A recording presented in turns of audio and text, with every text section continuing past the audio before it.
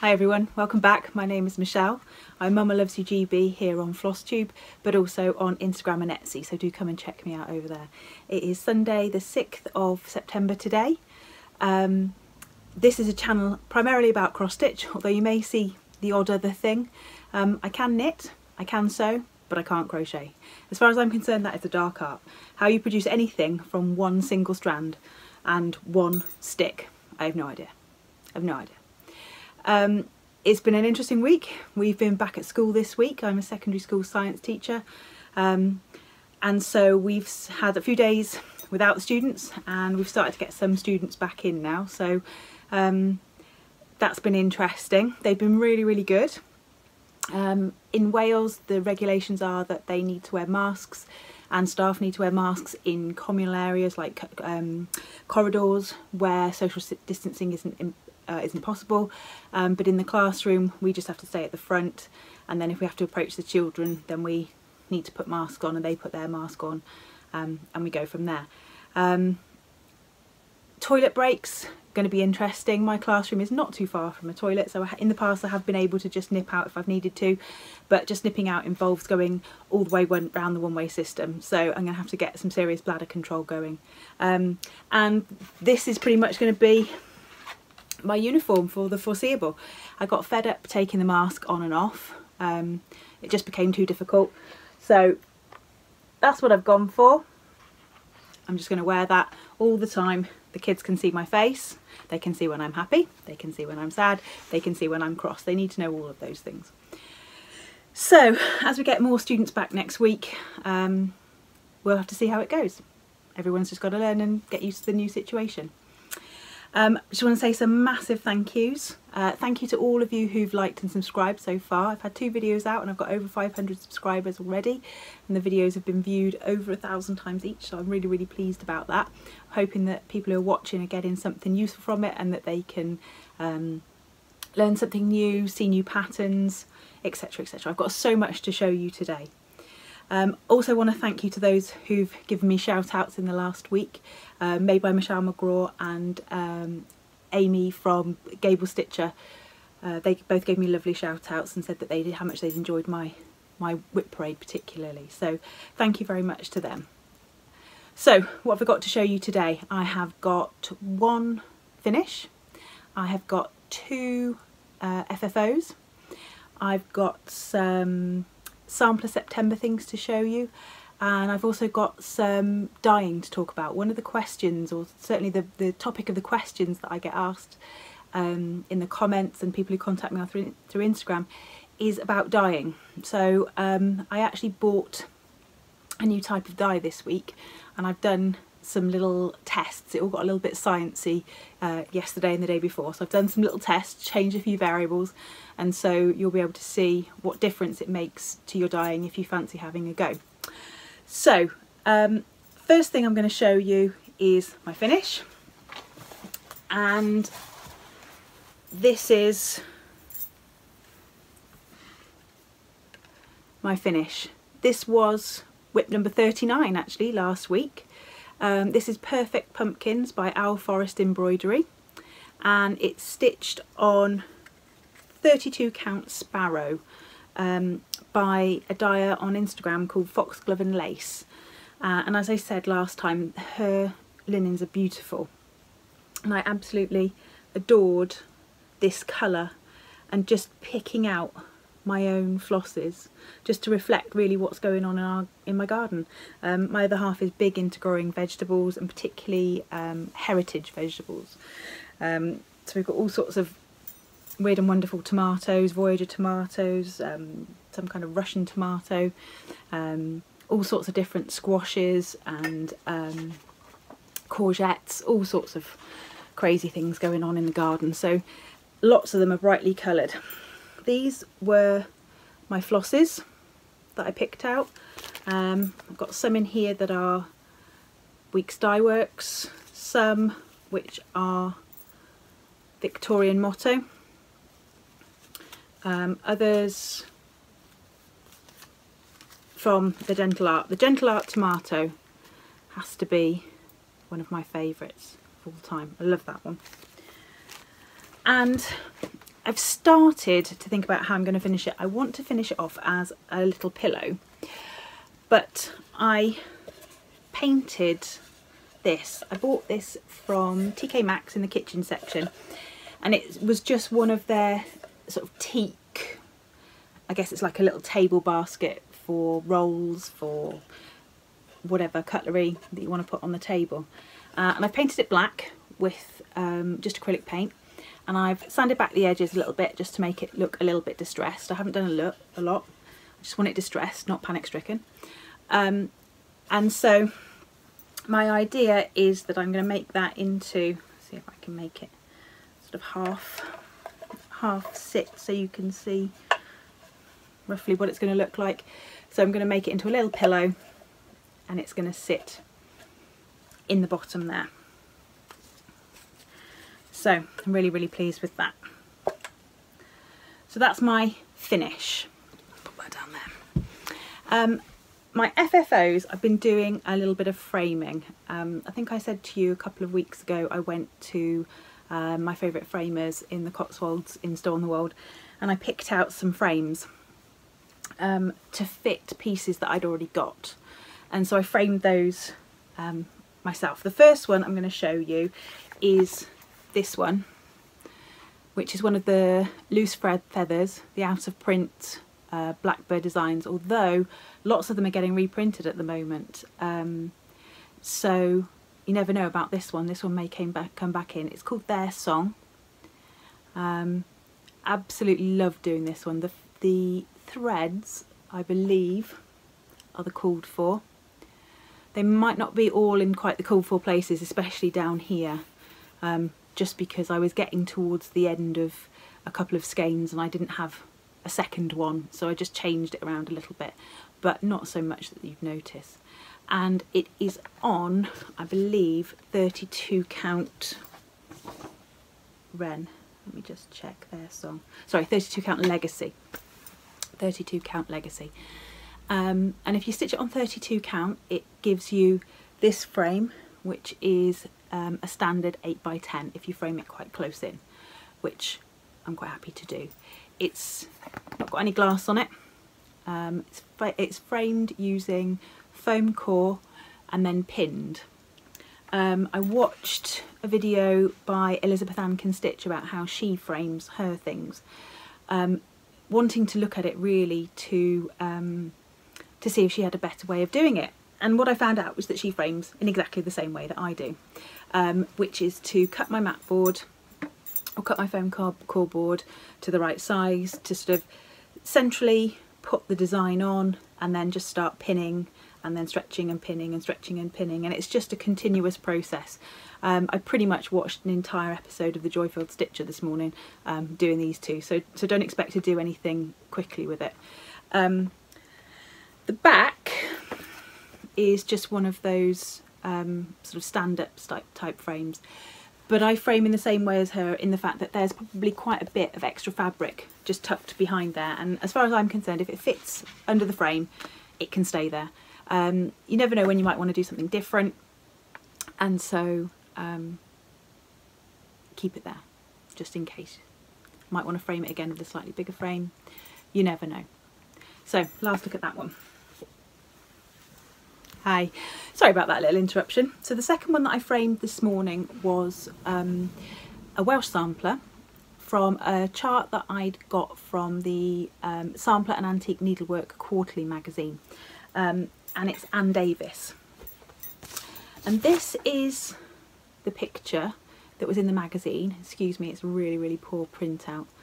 And you can see that the magazine conversion has got purples and all sorts of other different colours in it, and I wasn't so keen actually on the conversion. I really liked the picture of the sampler, the old sampler that they'd shown, and so I did mine to match the colours more closely from the historic sampler. So I think maybe I've mentioned to you before, Capel Isaac is in Carmarthenshire. It's about 15-20 miles from where I am, and the 28th of July here is my birthday.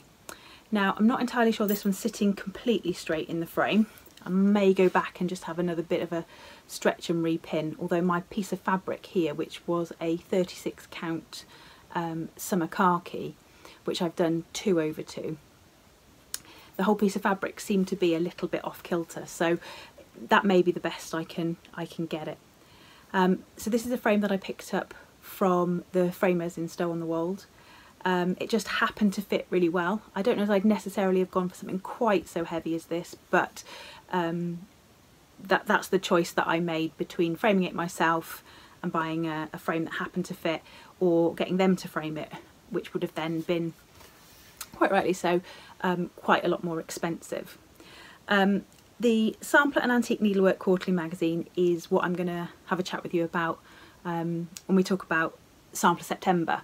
So it's Sampler September if you are doing a sort of a newly designed sampler, and September Sampler Soiree if you're doing something which is a reproduction. So this one would come under the soiree because it's a reproduction sampler.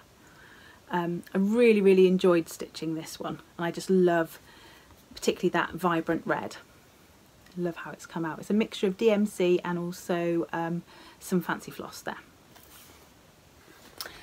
So that's my my finish and my couple of FFOs for this week. My stitching, I picked a sampler that I really wanted to work on as part of my Sampler September, and this one is Mary Clayton by Hands Across the Sea, and I'm stitching it on 36 count fabric that I hand dyed myself in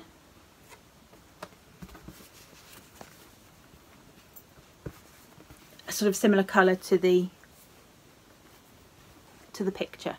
Now I didn't give this one an iron because I was literally stitching on it this morning, but I haven't got much else done. I've got started on the text and then a couple of those motifs down there in the corner. Now I'm hoping to get this finished this month. This is the piece that I want to really focus on and get finished this month. So there we are. Really love stitching on this one. The charts are always brilliant. Nicola does such a fantastic job with those charts, and it's a pleasure, absolute pleasure to stitch on. Okay, now Friday morning I had absolutely no plans at all to start a long dog sampler, none at all. By Friday night I'd started a long dog sampler. They released a new one on Friday morning, which happened to just pop up on my Instagram. I swear Instagram is the thief of my bank account. And if you haven't seen it, it's the sort of follow-on from Pandemic, and it's called The New Normal. And the idea, if you read what they've written about it, what Julie's written about it on the website, this is the bubbles. These are the bubbles that we now form with our friends and family and our co-workers and those people closest to us that we come into contact with us. And I started to look at the chart, and the more I looked, the more I saw. And I actually restricted myself just to looking. When I realised that, I restricted myself just to looking at that top corner, because I wanted to find the things as I'm stitching them now. So yeah, printed it off. Bought it, printed it off. I've actually put it into Pattern Keeper as well. I got Pattern Keeper fairly recently. This is my tablet that I use for Pattern Keeper. It's just a little 8-inch Android tablet because I didn't have anything Android that would have taken it. I know they're working on an iOS one, but it's not there yet. So there it is, fingerprints and all. Fair play to anyone who's ever stitched a long dog without the aid of Pattern Keeper. I'd have been lost by now. So I'm stitching it on 40 count French lace by Witchelt, and as I said, I've started just up in the top left corner, and you've got the elephant so far. That's my only full animal that I've found. And I am stitching it using a hank of Silks for You. Got a long tail there. A hank of Silks for You in navy blue, and I'll have to put the colour up across the bottom because I can't quite remember what it is. Now, the Silks for You hanks come obviously in a big long loop, and what I've been doing up until this point is just looping them as you would a normal floss, like that, just looping the whole hank over a coat hanger. And what I decided to do with this one, I'd seen somebody else do it and I thought, oh, I'm going to try that, was to plait it. So I cut it into this sort of length, okay, which I think, I cut it in half, so I've got one long piece, and I cut it in half again, and then I plaited it from there. And what you can do is you can pull out just one single thread and the rest of it stays plaited. So these bits that I've got sort of tails hanging here, they're the threads that I'm working on pulling a thread out at a time. And it stops it getting knotted, and it stops it getting all sort of scraggedy Annie, and this is sort of the perfect length really for me for stitching. So yeah, that was Friday. Total squirrel, total just, I'm starting that. It's brilliant, I'm starting that. And then the other thing that I worked on this week is my favourite, which is Barbara Anna Santa's Trips. Part 5 has been released, and when I posted it on Instagram, I noticed I hadn't quite finished the corner there. Guess what? I still haven't finished the corner there. But if you look at the pattern, it'll have another corner sat next to it next month, and so I'll just do it then when I get the green out. So, I love this one. I can't wait to get this one finished and framed. I think it's so beautiful. There is some snowflakes that I haven't done on there, but I think I'm going to do some beads on, so I'm going to leave that to the end to make that decision. But yeah, The Adventures of Mr. and Mrs. Santa. Lovely. So that really is my stitching this week. I didn't expect to be doing a massive amount. I didn't expect to start Long Dog, but I didn't expect to be doing a massive amount going back to school and everything. So I'm pretty pleased with what I've done so far.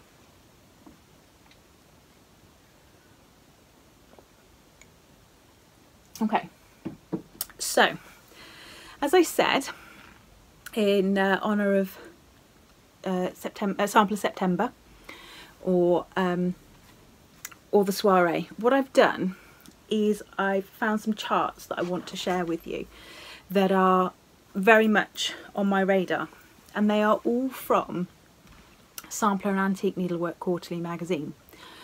Now, Sampler and Antique Needlework Quarterly magazine actually finished in 2015, I think it was. Started in 1991 and finished in 2015 after 80 issues. And you can still buy the issues individually, places like eBay, and Stash and Load, they crop up. But you can also buy a CD-ROM which has got every single issue on it. And I've got that, and I'll have to put a picture of it here because that's the one thing I did forget to bring up, was the actual CD-ROM itself. So it's got all of them in PDF format. So it's the whole magazine. It's not just the individual charts, but it's the whole magazine, so you can find out lots of information about samplers, about needlework in general, the history, techniques, all sorts of things. And there are hundreds of charts. Now I had a quick look this morning just on Amazon, and at the moment the CD-ROM on Amazon is £38 on Prime in the UK. I don't know about the States. Sometimes it crops up on eBay, sometimes I've seen it on Stash and Load, but I'm going to show you some charts because I think that it's an absolute bargain. If you get a chance to get it, I really would recommend it, because you can obviously either work from the PDF or you can print off what you want and stitch from there. so many of the charts that were first in the magazine have been subsequently printed, and actually I've found that I've bought charts that were technically already on my CD-ROM had I known. So what I'm going to do is show you, I've picked out I think 8 or 9, just ones that I really, really love, that I'd really like to get started sooner rather than later. So here is my pile. Now I'll start with one which shows exactly what I was just illustrating. So this is the Susan Rambo sampler. Now there are actually 2 Susan Rambo samplers on the CD-ROM. This one, obviously, and another one. By the same girl, so for those of you who like pairs of samplers, there is a paired sampler there to stitch. Now what drew me to this is the border. Now I actually bought this chart before I realised it was on the CD-ROM. Excuse the glare on this one. Now this chart, I think if I remember rightly, came from Australia and it was already on the CD-ROM. But you can maybe see a little bit more clearly there. So that is the chart that's been released by Crosspoint Designs. And then I've just printed out the cover of this one. That is the chart, or that is the original that is in the Sampler and Antique Needlework Quarterly magazine. So I'd love to do that one. Absolutely love to do that one. The next one is a really, really simple one, but one that I think is elegant. Now I've got in mind that I've seen this somewhere since. So I'm not 100% sure if it has been reprinted or released as an actual chart. If anybody knows, then do drop me a comment. This is Maria Dale, 1835. Now I would probably stitch this in black or something similar, maybe one of the lovely Gloriana blacks. It's charted, try not to show the chart, in DMC 500. So it's a very, very dark green. But I think that is lovely. And it says, if the spring put forth no blossom, in summer there would be no beauty, and in autumn no fruit. If youth be idle, maturer years will be miserable. Remember that. If you're idle in the youth, you will be miserable in your older dotage. We shall see. I love that one. And the charts in the magazines are absolutely beautiful. They're really, really easy to follow. They are black and white, but really, really lovely. A second one that I liked, and I have got the kit for, is this one, Anathes. That's how you say. 1859. Now, that cat, that bird, I absolutely love. I'm not a cat person. Something else I've got to show you afterwards is a cat, but I'm not a cat person. But I keep seeing cats on things and liking them. I think I like them in pictures better than I like them in actuality. So this one I picked up on like a Stash and Load website, and it's released by Permin of Copenhagen. So same chart, now just released and available to buy now that it's out of the magazine. And I can grab them. Oops. Yeah. They're properly tied down. Let's do it that way. There we go. Those are the colours: greens, reds, burgundies. Beautiful. I really had to stop myself. The day I got this in the post, I really had to stop myself starting it. Probably shouldn't, but I did. And it also came with this fabric, which is obviously a Permin of Copenhagen fabric, so it could stand up and walk out the door. But I don't mind that being an in-hand stitcher. Don't mind. Oops. I've got threads being naughty here. Okay, couple of others. This one, see whether they put a picture of the actual stitch. No, just the original. This is Ellen O'Brien, 1838, and so many beautiful motifs there. Love this border at the top here, and then stylized trees, a couple of cool little rabbits there, definitely on their way to somewhere, don't know quite where, but they're on their way to somewhere. And age 13, and when you look through the charts in the magazine or the CD-ROM, you always get some information about where they've come from, where they currently are, whether they're in a museum or in a private collection. It's really interesting to sort of see, because then you start to get to learn typical motifs from certain areas, certain time periods as well. This one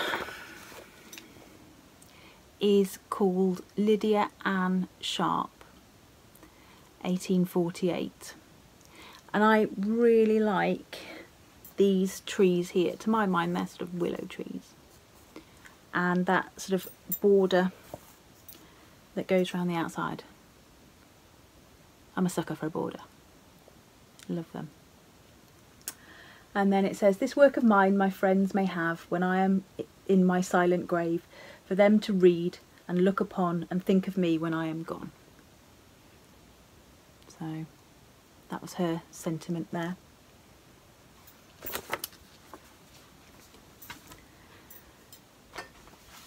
Okay, now this one, Brenda and Laura showed in their video on Sunday, and it's long been on my to start list. In fact, I've got the fabric for this one. I've probably got the floss as well somewhere along the line.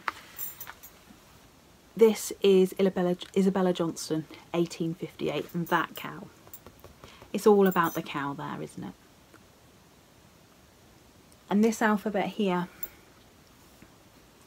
I like them. I like the alphabets when you have to go and have a closer look. So if it's on your wall and you've got an alphabet there, or a motif or something like that, I like there to be something in the chart, in the actual stitch, that means that you get to see more if you go closer. And that is there, that ghost alphabet. Lovely. Okay, just a couple more. I'm going to save that one for last because that one's my favourite. Now this one I'm sure I've seen available as an individual chart as well. This one, Margaret Jane Leadbetter, 1846. And this has got this big Solomon's Temple there. Now I've got a lot of love for my other Solomon's Temple piece as well. So it's interesting that I've picked out this one as well as one that I like, with the peacocks and the other crazy birds. It says, Margaret Jane Leadbetter worked on this at Mrs. Corbett's school, Sando, in the year of our Lord 1846. So, as many of them were a school piece. So I'd love to do that one. I haven't printed this one off completely because my printer was, it was fed up really. So I can't tell you what size it is, but from memory, she's quite a big girl. So this is going to be a considered start, not just a whim. Although you'd think that about a long dog, wouldn't you? It's a considered start, it's not just a whim. Now this is my favourite. This is the 1864 EF sampler. Now I'm sure I've seen this, but when I googled it I couldn't find anything other than from this particular magazine.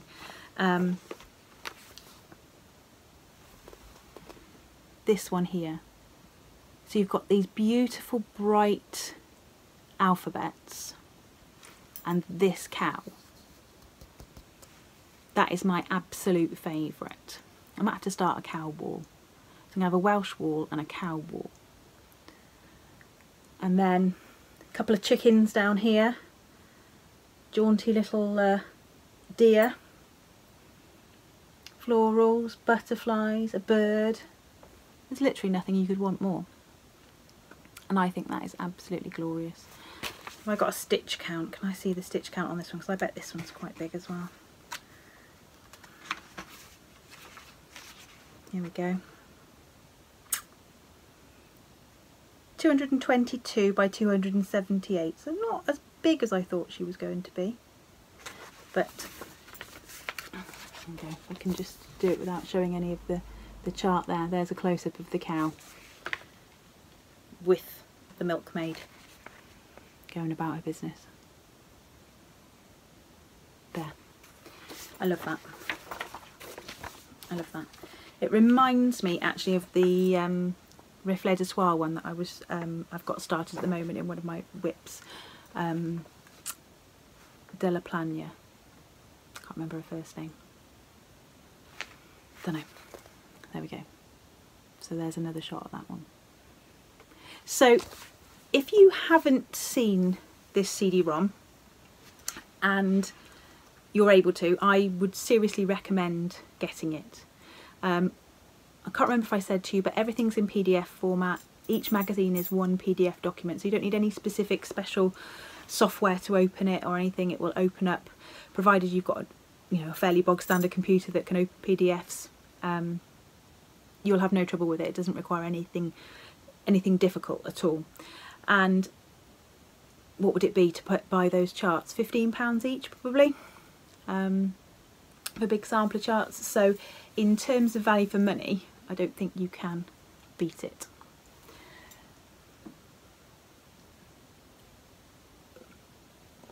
Sorry. Now that I've started talking all week again, it starts to go for my throat. I've got two other samplers down here to show you, what with it being sampler September and all, ones that I've stitched. One of them actually is what got me into stitching samplers and a bit more interested in samplers, and it's a fairly recent one. It's the Hands Across the Sea one that Jane Marshall that he released for the Australian bushfires. And I'd had samplers, to stitch, and I'd never really gotten into looking at them particularly. And I stitched this one, and that was it. I was hooked. So here she is. This is Jane Marshall. This is one that I framed myself. Again, no glass. Slightly darker fabric than was called for. The colours aren't what was called for either. They are an ode to the colours that were called for, but they were just what I liked and what I thought looked nice on my fabric.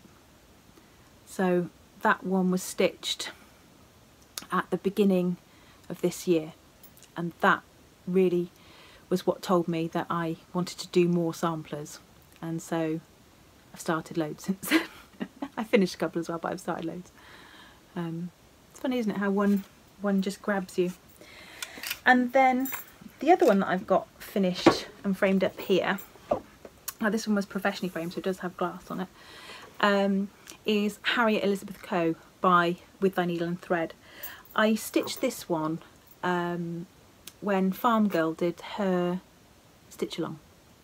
She picked this one out as a chart that she really, really liked, and then it got delayed because the chart, I don't know if it went out of print, but it became hard to get, probably because everybody wanted to do it. But I'd already had my chart. I already had it in my stash, so I wanted to do this one. This is on 28 count fabric. I couldn't tell you what colour it is. The original was called for was 30 count something, but I can't remember what the original colour was, and I'll try and make it so that you're not going to get the glare. I'm not sure, we've got some bright conditions at the moment here. So you've got lots and lots of eyelet stitches in the alphabet, and this band here originally was eyelet stitches as well, but I did some inner crosses. I was sick to the back teeth of eyelet stitches by then, and so I wasn't going to do them. but I loved the colours. Absolutely loved the colours. There you go, you can just about see reflected the mess that I've got surrounding me of stuff to show you. I should really have spent a little bit extra and gone for the non-reflective glass. They did offer it to me, but at the time I didn't want to go for it, and actually on the wall it's not too much of a problem. I could always just take the tape off the back and take the glass out, which I may do at some point in the future, but that is Harriet Elizabeth Co. I have done a couple of other samplers, but I'll maybe save those for later on in the month. So that's where we get to with samplers. As I said, lots of people had asked me about dyeing and about what I do and how I get the colours and the textures, and just in general saying that they liked the pieces that I dyed. So part of my haul this week was some walnut crystals. Now, I've got lots of brown liquids behind here, so this is where it's going to get a bit sciencey. Not very, but a bit. Got lots of brown liquids and jars around here, so I've got to make sure I get the right drink and not the dye.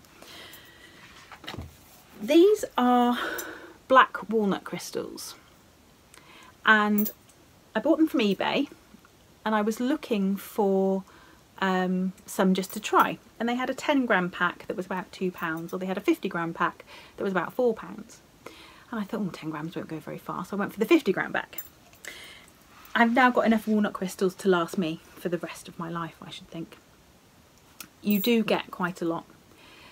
They come from the black walnut tree, or the shells of the walnuts from the black walnut tree, and I've had a little read about it. There's a long process of sort of treating the shells and turning it into this kind of crystal dye. So you don't have to do any of that, you just buy the dye. And in order to make it, another sample here, be worried if it looked like that. The recipe that I found was a cup of water with 1/4 teaspoon of walnut crystals, and you just mix them together.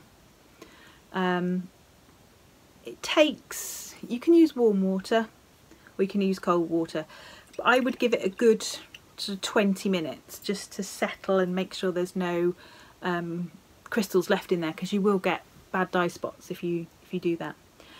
And so that then is your dye. Now I would say that this is the easiest dye aside from coffee tea dyeing. It doesn't require any mordant. So a mordant is something that you add to your dyeing process to make sure that the dye sticks to the fabric. So if you've done dyeing before or read anything about dyeing, you might have seen where people have used salt or soda ash, or had to put vinegar or something in them. That's effectively doing the job of making the dye stick to the fabric. This doesn't need it, and walnut stain is used in lots and lots of sort of industries. You use it on wood, in woodworking, you can use it on paper. If you do any paper crafting, you'll have probably seen walnut stain in little spray bottles that you can use for antiquing elements and things like that. So I made the dye, and then I wanted to try some different techniques to see what it did. And it's a really, really easy dye. It takes very quickly. It gives you some really nice results, and as I said, you don't have to do anything with it after you've dyed it. I didn't even rinse mine out, I just hung them up to dry. So oh, excuse me. The reason I've just grabbed this, actually, take it out the packet, this is Picture This Plus Fawn, and of the Picture This Plus fabrics, I would say that fawn, maybe ochre, is about the colour. that you get with the walnut stain. So the first thing I did was I put some in a little spray bottle. Now this is a misting bottle, so you're getting as fine a mist as possible without the drips. But what I did was I put it flat on, I did it on my garden table, on a bit of tin foil actually, and I sprayed it, and I started to get drips from the bottle, but I liked them, so I carried on. So this is my first technique with a spray bottle. Now I use the fabric dry because you can use this technique on already stitched pieces if you're brave enough. If you want to dull it down a little bit, make it more antique-y, you can spray onto already stitched pieces. So these are all 32 count white Zweigart from the same fat quarter. So this was my science experiment. I cut it into 4 and I treated each fourth differently. So this was what I got from just spraying, but the fabric was horizontal and I let the drips fall onto it. If I was doing this on a project and I didn't want those drips, I would consider hanging it up and spraying it sort of on a washing line rather than letting those drips fall on, because I might not want those drips, but I might just want that kind of antiquing spray. So as I said, this was white. What you could do once you've let it dry is go over it again. So you'd have some areas where you've got almost like a double stain so that they'd be darker and you'd get a different depth of colour. The back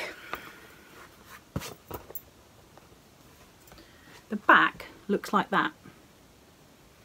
So you don't have, see if I can turn it over there, you don't have the colour, the mist hasn't seeped through onto the back, but you've still got those splotches.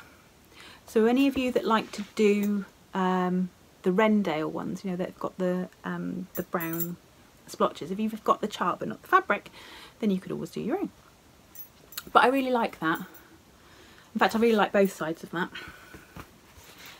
And so that's technique number 1. So that's just spraying it straight onto dry fabric.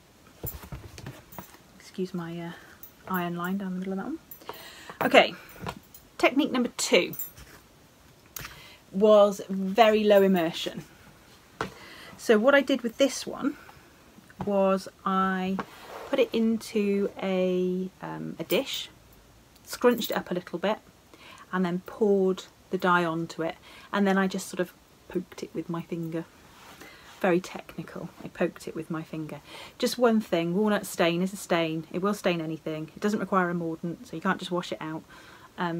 So clothes, fingers, just be careful with those. So this is the very low immersion technique. I really like this one as well. So one of the things when you're using dry fabric,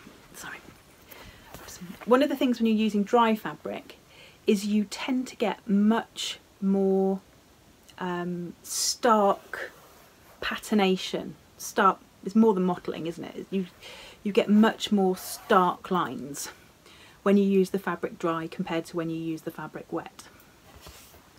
And also, this is the back, or this is the bit that didn't have as much dye on it. And again, I really like both sides. And it's a lovely brown. This has actually become my favourite dye, my favourite one. So we've had spraying and we've had low immersion, just dribble it on. The next 2 I did jar dyeing. So I used exactly that recipe and I put it into 2 jars. Now the first jar I used was bigger. The fabric didn't have to be scrunched up as much. I added a bit more water and I didn't leave it in for so long. So what you end up with is kind of like a lighter touch.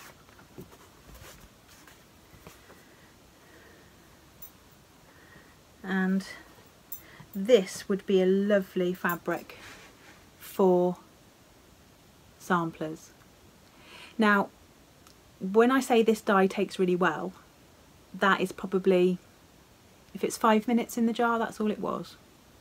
So it's really quick, and if you're used to dyeing with RIT, RIT can sometimes take a bit longer to dye with, but, and that's the back of that one. But this is really quick, it takes really well. So if you use a bigger jar and you don't scrunch it so much, you should get more, not such stark mottling. You should still get mottling, but you're not going to get those very, very deep lines that you would get if you use a small jar and you scrunch it really, really well. Both of these are done wet, this one and the next piece were done wet. So that's the one that didn't have very much time in the jar and was very loosely scrunched in a big jar. This one I gave a bit more time to in a smaller jar. So we've got a darker dye overall, but also we've got a lot more obvious mottling. So what I've got now is 4 pieces of fabric that I've used the same dye, the same recipe, but 4 different techniques. So for those of you who've asked me about dyeing, my first suggestion would be just to have a go. And if you don't want to buy expensive dyes, buy some walnut crystals. For £4, or in fact less than £4, you can have a lot of good fun and you can really see what works. You can obviously just go and buy some plain white cotton, just some cotton sheeting, or from a charity shop grab a bed sheet, something like that, something you've got old at home. As long as it's cotton, you should be able to see how these techniques kind of work. So basically, if you use dry cotton, you're going to get much more stark results than if you use wet cotton or wet fabric. So dry, more stark than wet. If you use less water, so more dye in a very low immersion in a tray, you're going to get much more stark mottling. If you scrunch it small in a small jar, you're going to get more stark than if you scrunch it less in a big jar. Those are the sort of variables that seem to really make a difference. So whether the fabric's wet or dry, the size of the dyeing jar, obviously the dyeing technique, the time you leave it in for.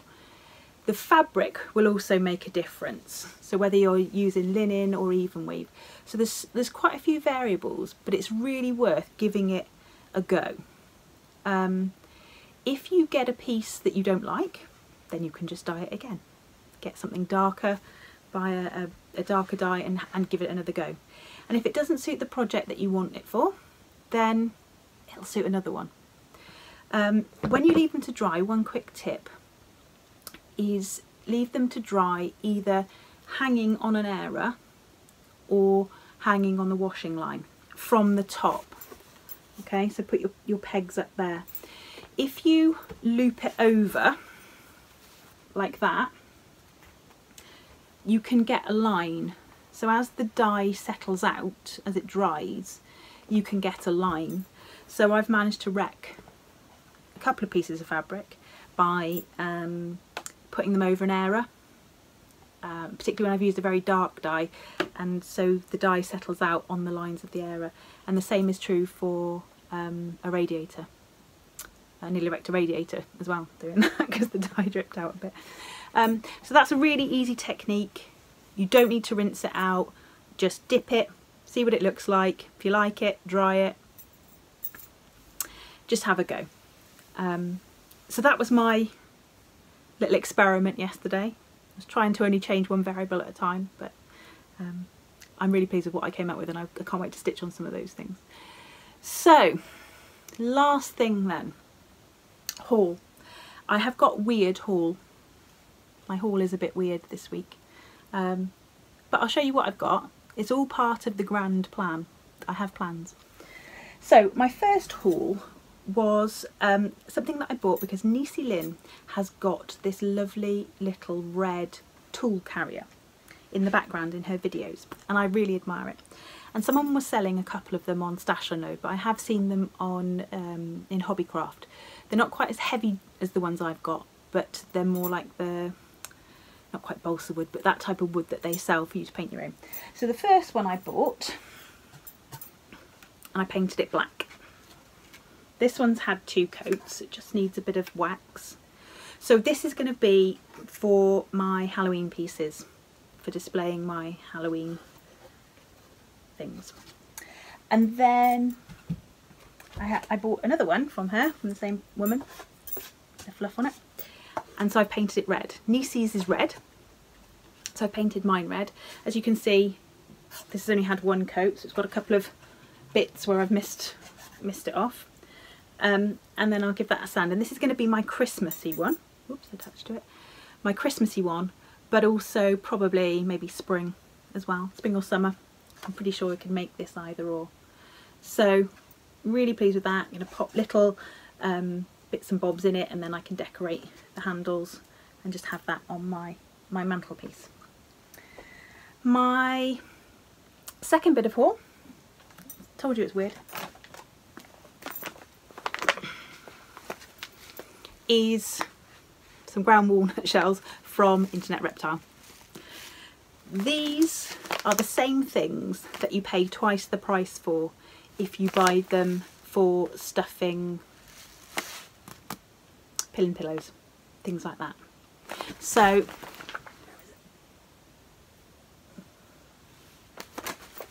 there we go. That's a little pin pillow. And if you listen to it, you can hear it's stuffed with walnut crystals. They're really good for pins, they sharpen the pins. And that, including postage, I think cost me about £13. Whereas if you buy it specifically for needlework and for making pin pillows, you hardly get anything and you pay a lot more. They're also really good for stuffing with fibre fill as well. And I've got something to show you that I've stuffed with both. So you don't need as much, but you still get that real nice density that's sometimes really hard to get with fibre fill.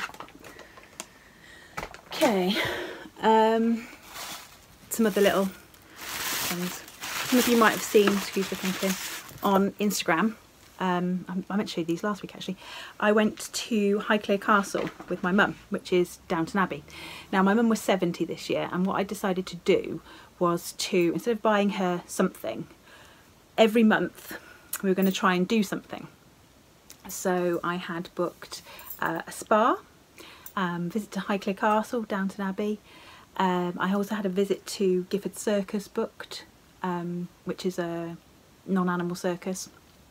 Well, they've got horses, but nothing more than that. And my mum really loves Downton Abbey. I've never actually watched it.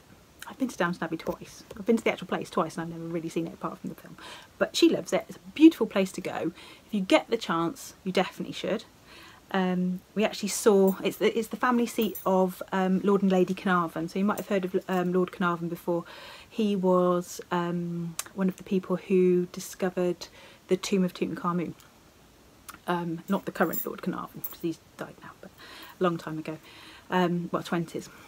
And we actually saw the current Lady Carnarvon. I was disappointed she didn't have a tiara on. But, oh, I'll tell you one thing.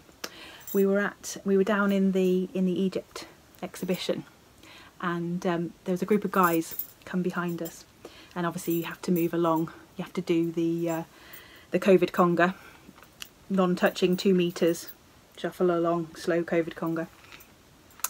And this guy was telling his mate, "Oh, do you know the difference between a tiara and a diadem?" And I was like, ears pricked up. I'm like, I don't know the difference between a tiara and a diadem. So I had to sort of hang back while he was telling his mate in a very kind of animated fashion the difference between a tiara and a diadem. Anyway, apparently, I have looked this up and it's sort of true. A tiara doesn't go all the way around, whereas the diadem does, usually. So apparently all tiaras are diadems, but not all diadems are tiaras. Very interesting. In fact, that I learned. Anyway, so what did I buy after that little interlude? I bought some buttons. I bought some terracotta buttons, and see if it'll focus. So that's the first one, robin. More of an American robin, I think, than a British robin, but I like him. And then similar one but from a distance. And then a flutterby. There we go. And then just a couple of sort of almost William Morris inspired ones there. Another one. Beautiful.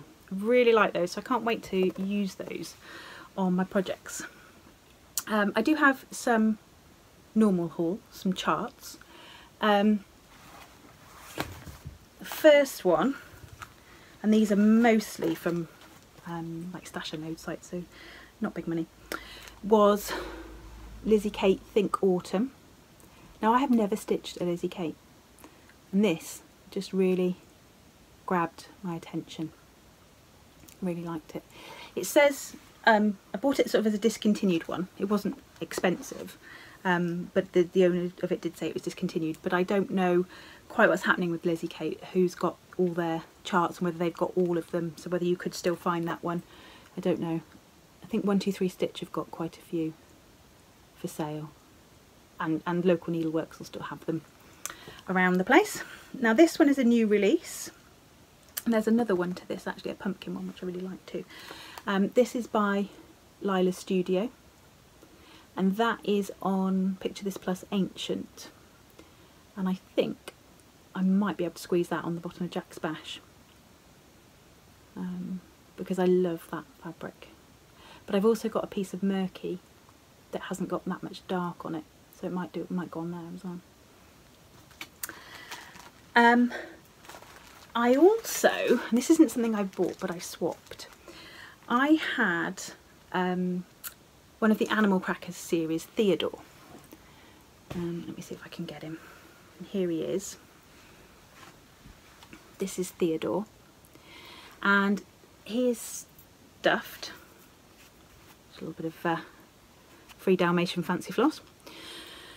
He is stuffed with a combination of fiberfill and walnut crystals, and so I'm so pleased with him. He looks lovely. There we go. So there's Theodore, and he's got his little bag, and in his little bag he's just got a little tiny cotton reel, wooden cotton reel. I said I love wooden cotton reels. And then in the back he's got, that must be painful, a pair of scissors that don't seem to want to come out, but I'll leave them in there. And his little bag sitting on his shoulder. So anyway, I have got a stitchy friend called Lynn who has got some of the other Animal Cracker series, and I said would she like to swap. So I sent her Theodore, and she sent me Scarlet. So looks like a type of a Boston Terrier, something like that. Apparently the dress goes on forever. Good, yeah, we'll get on with that. So same idea, sort of like a little scissor keep in the back there. But looking forward to stitching that one, and I'll stitch that on the same fabric as I stitched Theodore on, which is, I believe, a 32 count, just like raw, natural, like that. And then the other thing I bought, again from Stash Unload, was a lady called Bev who was selling her 4 Little House Needleworks ABCs. So you've got spring, summer, autumn, and winter. Now she actually posted her design on one of the Facebook groups that I'm on, and she's actually stitched them all together on one piece, and they look really, really lovely. So if that's not something you've thought of before, then it does work. It really, really looks nice. What I'm going to do is I'm going to stitch mine individually, and I'm going to make it into a sort of a hanger with a sort of a board backing to it. So it'll have, all four will have the same board backing, and then they'll hang in front of them. And what I'm going to use to hang them off are these. Now, I went into our local antique shop's a bit strong, junk shop's a bit mean, somewhere in between. You know, one of those places that you think, oh, really? People want that? And then other things you think, oh, amazing. These beautiful knobs are door handles, wooden door handles from, it says on there, the 1900s, but they definitely, you can imagine them definitely being older. So what I'm going to do is, this is going to be my hanger. I'll take the label off, I won't bother now. This is going to be my hanger, and I'm going to make it, because these are nice and thin, I'm going to make it so that they hang from there. And I'll make it so you can switch them out really easily. And so you'll have the doorknob like that with the back in, and then the hanger hanging down. I get these crazy ideas, but I think it'll work. They're so tactile. They're really tactile. Think of all the people who've used these. Although that's not what we like to think of these days, is it? When people have used doorknobs. I'll give them a clean.